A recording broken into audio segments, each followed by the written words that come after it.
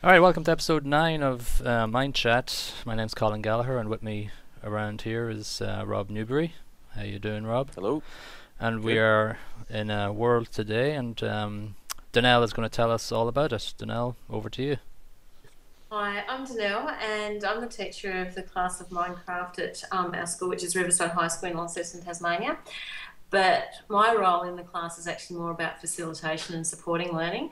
The students who are with us today, which is Falcon Cadet and Natbot and Harry Mess, they are part of the leadership team of students who run our server and control it and work out how we're going to undertake learning on our server. So we have two classes running at the moment. We have a grade 9-10 class with about 27 students in it. We have a grade 8 class with about 20 students in it. And then we have 20 primary school students from our primary school next door, which are about to come onto our server and join in. Then halfway through the year, we change classes and we get a new grade 9-10 class and a new grade 8 class. We keep all the students on for the whole year once they've been placed on the server, because we like to let them continue to play and explore and build and craft and mine. So essentially the gentlemen who are with us today isn't the students. They're the ones that will be able to give you most of the information about our server and what we do. And they'll answer lots of questions for you and sort of just talk along the way as we go. So I'll hand over to them because they're the ones who have the best knowledge of what's really going on in our classroom. All right, well, one of you want to step up to the plate and start our tour off? Anybody? Nathaniel, come on. Oh, why am I? Okay, I'll be pointed in. Okay, so this is our spawn building. This is where all our students start off, and we tried to make it as nice looking as possible so everyone felt welcome. Big open windows and whatnot, nice and bright. The lava in the floor was an interesting touch, but we thought it was cool and decorative. And we have signs that go off to all our different worlds here, so everyone can find their way around. Cool, so lead the way. Let's go somewhere and see what people are doing. Okay, well, people have done some creative building out here in our main spawn world. There is a separate creative world, but people have already started out here. So hopefully everyone's in creative so we can fly around and see some of the just random buildings that people have started. We have this floating island by one of our students, which is pretty cool. This is one of my favorites, personally. It's pretty cool, yeah. So I'll just jump in here. What we do with the students is we don't actually tell them what they have to build or mine or anything like that. We actually ask them to work out what they'd like to create. So they have to come up with a project that they want to undertake. The key to their project has to be collaborative in nature. So they can work by themselves, yet they have to point out in their project pro forma what they're actually going to do and how they're going to involve other people in the collaboration and building of their project. So we do that by the use of the Google form, and the students fill that out and offer all the information that we request, which is essentially along the lines of their project name, who's involved in their team if they're working in a team, who they might collaborate with along the way, who has skills in the class that they will seek out, and that's part of the collaboration. And then further to that, they will talk about some of the things they plan to learn or they think they will learn through doing the project that they choose. So it's very open, and we've done that deliberately because that's the feedback we've got from the students, that they actually want to make some choices themselves. Okay, and this is it takes the form of an after-school club, or how does it look during the school week?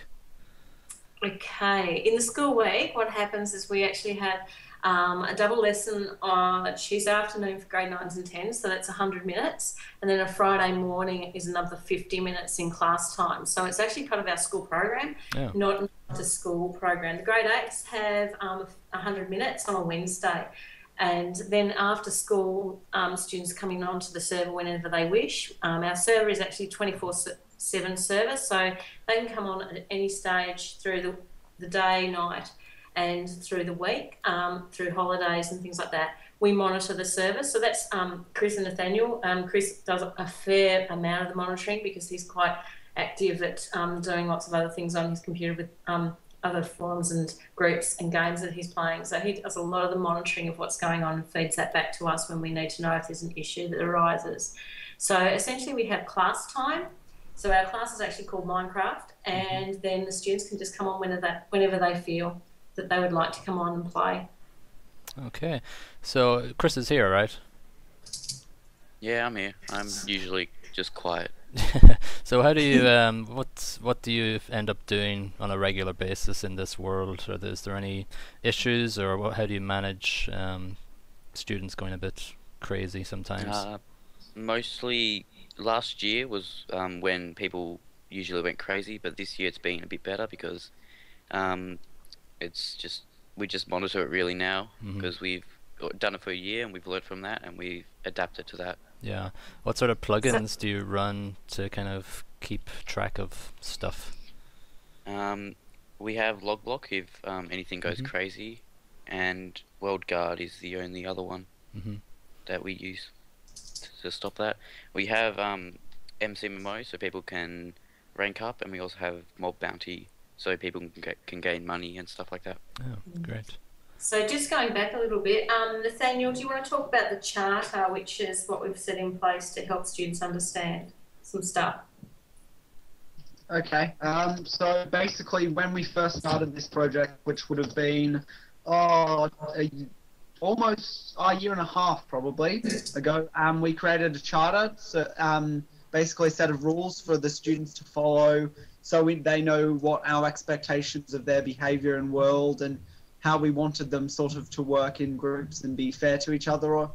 And then we've had people comment and we've tweaked it depending on what we've done with PvP and different survival concepts. So that's grown with the students and with the group as our community has changed and grown. Very good. And that's, you feel that's an important part of Minecraft in your school? Yeah. As much as we try to keep our Minecraft subject free and open, that's sort of like the underlying guidelines of our course. So what grades are you guys in? What year level? We're all grade 10, Grade so 10. 16 years of age. So, coming up 6. Yeah. Rob, you've got a kind of a similar setup in your school with getting students to kind of manage your server, right?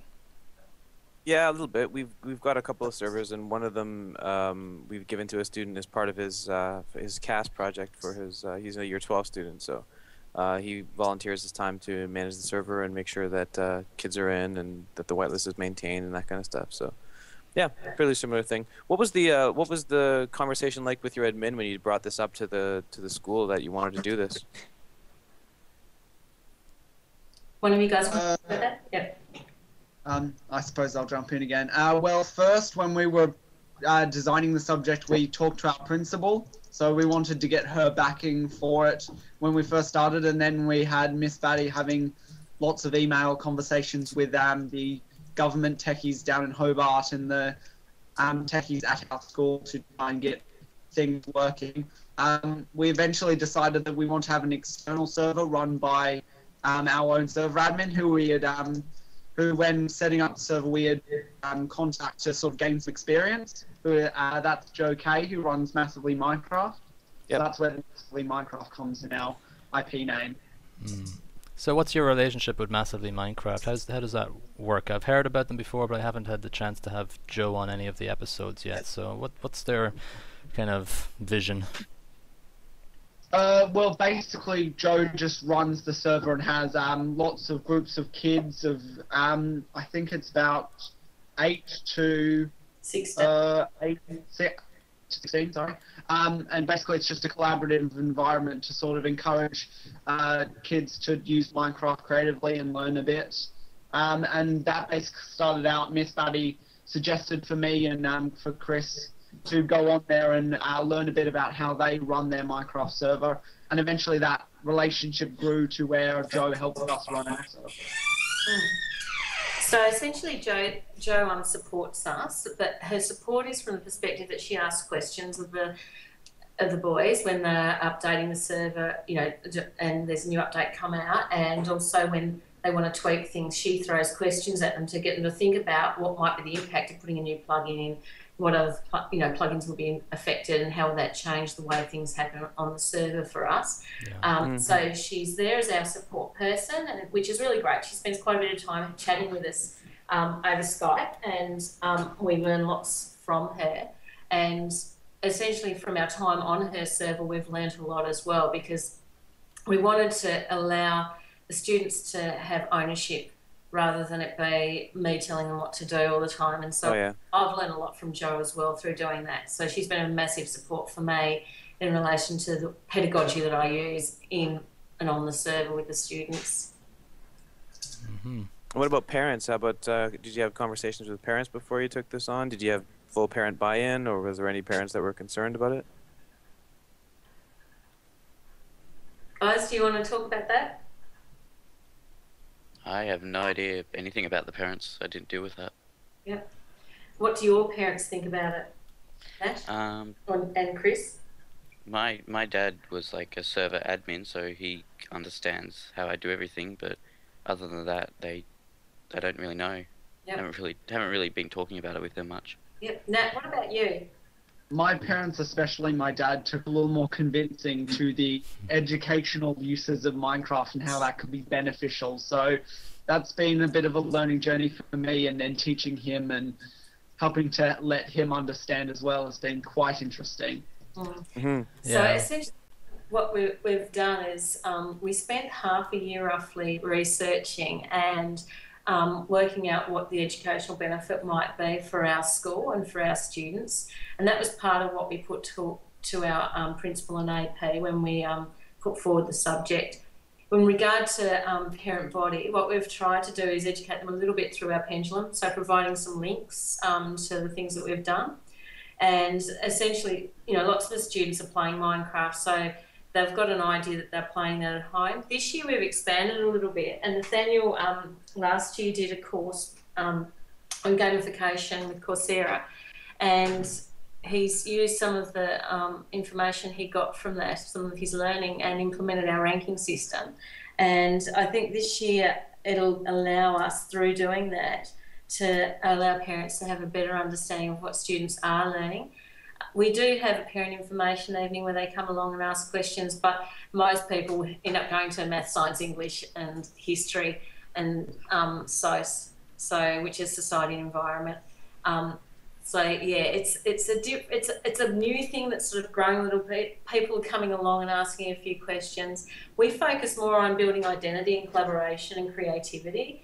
And as it's an optional subject, you know, that's why we can do that rather than focusing on, say, you know, English or maths or geography and things like that, and history. Yeah.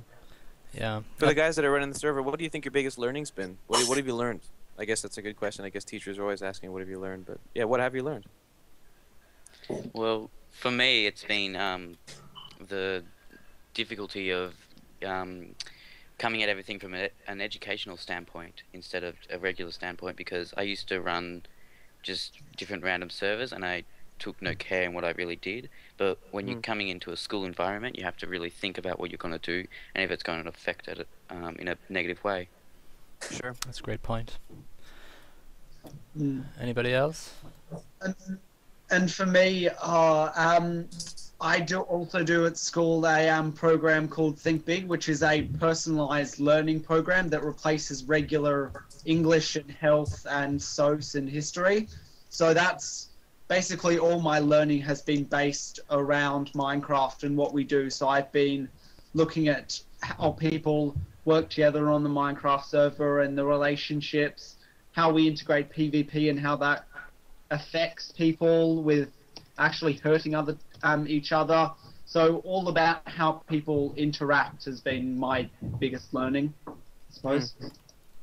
What's been your biggest challenge so far? Definitely finding a way that our charter can be even and fair to everyone while still leaving open opportunities to everyone.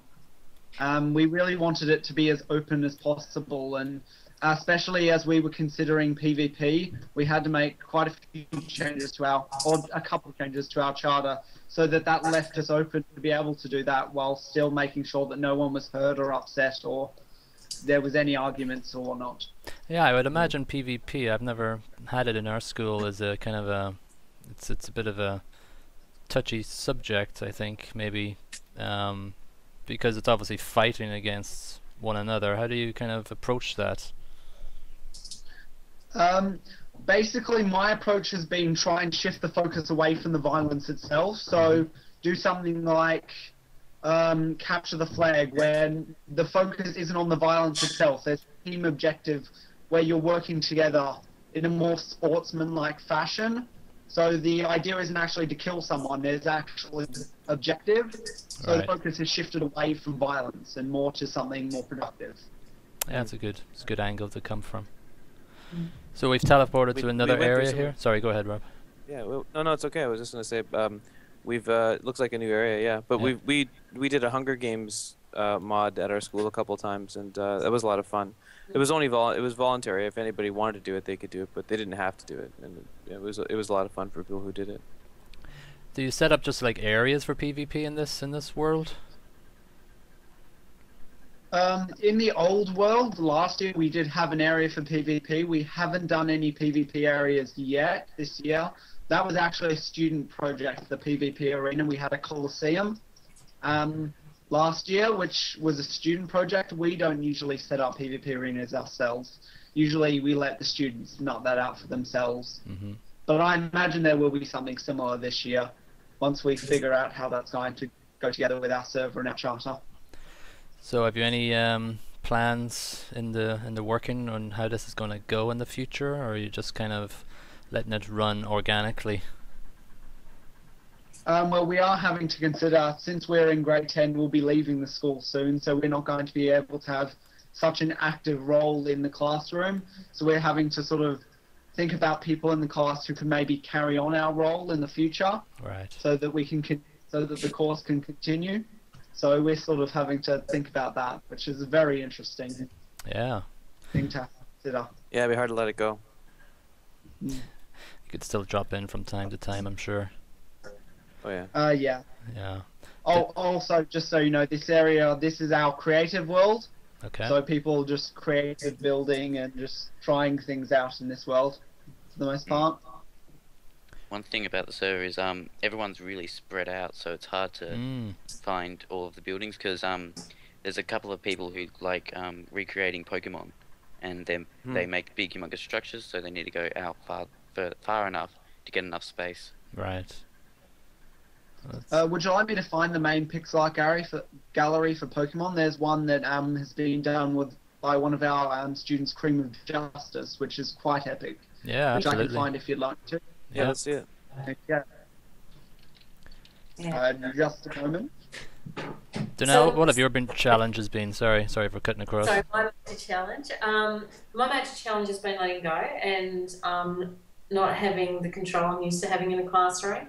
So becoming more of a meddler rather than the person who's in control and saying this is what we're doing today and this is what we're going to learn specifically. It's more about me learning with the students, and that's been a very big challenge for me. Also, the fact that not knowing everything, and so walking into the classroom and knowing that the students that are here today are actually my support as much as they are the support of the other students, and I think that's been a very empowering thing for the students, but also exceptionally challenging for me. I was extremely challenged by the concept of PvP. I personally, my personal perspective is I really don't like it, simply because of the behaviours that it can create in the physical classroom. And to work up to that, we had a lot of discussion with the lead students, which is about 14 boys, who, at different times discussed the concept of PvP out before we opened up a PvP arena. And in doing that, one of the young men in our class got there and was very open and honest about the fact that if he felt that he was being attacked and lost all his stuff, he would actually jump up out of his seat and go over to the person who did that. So, which has been really good because the students have been so honest in their reactions and responses that they would have. So for me, that's been extremely challenging as to, okay, how do we enable this learning to occur, but also keep it, metered enough so it is controlled and not going to cause any, major danger or havoc for them.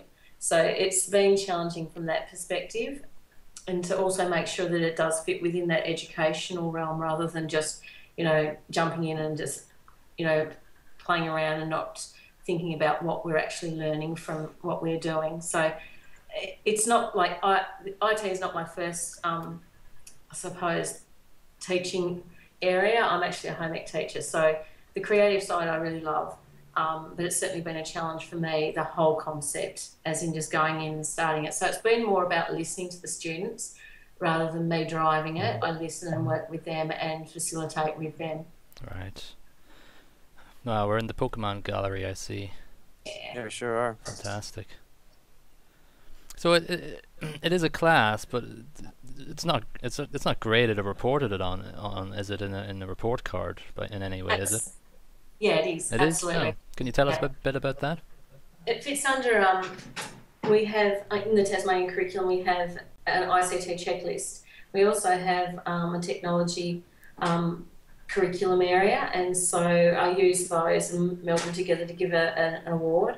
So, yeah, it is reported on. I focus mainly on, collaboration, creativity, problem solving, communication, digital, their identity online. So we're focusing even more this year on building that online identity. So that's part of the reason why having the boundaryless concept of the 24/7 server is so important, because it's about letting that natural identity occur and build.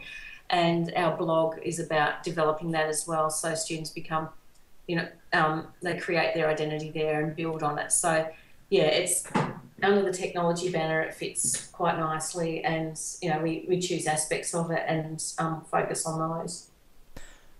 Do the kids add to the blog as well, or is it just teacher? At the moment, the blog is run by there's 3 of us, I think, who have editing rights at the moment. What will happen over the course of the year is that they'll expand out to students being able to pop in and post their own stuff. At the moment, they're giving it to me, and we sit together and we edit, and then we pop it up. And some of them are starting to get some feedback from people around the world, and so that encourages them to get their own blog started. So it's a natural progression, and from my experience, that's been the most effective way of doing it, simply because I'm not forcing them. They're choosing to opt in when they're ready. So yeah, so eventually by the end of the year, I would hope that maybe 50 to 60% of the students will be putting their own stuff up without me supporting them in doing that. Yeah, it's one of the common trends we've had over the last 8 episodes, is that it really does give a natural kind of environment to learn about citizenship, and not only digital citizenship, but actually just you're living with people and being responsible and respectful. So yeah, sharing space. Yeah. Yeah, I'd have to agree. One of the things that I find, I suppose, most encouraging is seeing the way the students actually start to support each other and be fair and kind and generous to one another. And we've had moments where, we've had to deal with some issues like some griefing, or, someone has said something or done something and it hasn't gone down overly well. But what's happened is that they really do develop a good community spirit and learn to understand and accept difference much more, I suppose, effectively than what they do naturally in the real world. So they're learning from that, and they're then taking it back into the real world and face-to-face situations. Rob, any final things? We're kind of coming up to the end here. Time flies, obviously, when you're having fun. No, I'm just wondering if the students have anything they want to add. Yeah, I just want to say first, it's probably wrong that I know a lot of these Pokemon names here. Before we go, just maybe if the guys could maybe just go around and just say one thing about, maybe if schools are listening, principals that are listening around the world, and they're wondering how they can bring it into their schools, why would they, why should they? So maybe if the students can give a little answer to that, and we'll wrap up after that. Nathaniel? Harry, you haven't said much. You can start. Harry? Yeah, alright. I think Minecraft is such a creative tool in that it's a purely sandbox game, and so that you can do so many things with it, that it's one of the most powerful learning tools in modern teaching. So I feel like you can do so many things with it that a lot of different subjects could incorporate it for different things. Absolutely. Definitely. Chris, is it? Yep. What I was going to say is that if you have people, students who like IT and administrating and everything, running a server is a great learning tool for them to be able to get that sort of experience. Absolutely. And Nathaniel? Well, I think that especially with digital communities such as Facebook, social networking, it's important to have somewhere where students can learn to be responsible with these sorts of tools and use them effectively. And I think having Minecraft and a community as a Minecraft server is a great way to do that and to start out in a school that way. Cool. Donelle, you must be very proud of these guys. I am, absolutely. Yeah. There's one more thing I'd like to add is that one of the things that I find with it, apart from what the boys have already mentioned, which I totally agree with, is that we often have students who are disengaged or somewhat isolated, and through Minecraft, those things disappear, and that's extremely powerful. And to see them re-engage with learning is a really wonderful thing. One thing I forgot to ask was, did any of the subject teachers have you kind of tried to bring it into any of the subjects, like whatever, like humanities or something? Has there been any crossover yet? There was last year. A group of boys did the Great Wonders of the World. I don't know if they did incorporate it with any history subjects or anything, but I do know that they spent a lot of time rebuilding really big structures. Cool. As far as other teachers in our school picking it up, it's a very slow sort of take up there, and so we drip feeding a little bit at the moment, and hopefully some people will become a little bit more excited about it and see some opportunities. We actually have a wonderful opportunity about the 13th of April, I think it is. We're going to the Tasmanian English conference, and we're going to present on Minecraft and how it supports literacy development. So that, I think, will be a fairly powerful moment for teachers to realise how they can use a tool like this to actually enable students to engage in literacy and build on their literacy skills. That's great. Good luck with that, guys. Yeah. So we'll wrap up. Thank you so much for having us, and maybe we can drop in again sometime if you have any more developments in your world. So thanks again. Definitely. Yeah, thank you. Thank you. Thanks. All right, this is the end of this episode. See you next week. Bye-bye.